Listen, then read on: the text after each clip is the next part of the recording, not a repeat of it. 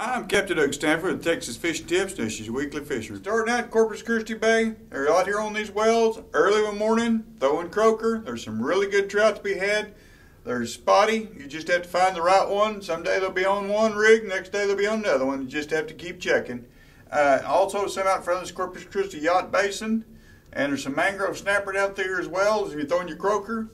And also, if you're going up here in this area, in Nueces Bay or along this causeway, there's been some nice trout caught over at Indian Point. We can catch some decent trout off that pier. Also, it's been nice and calm lately.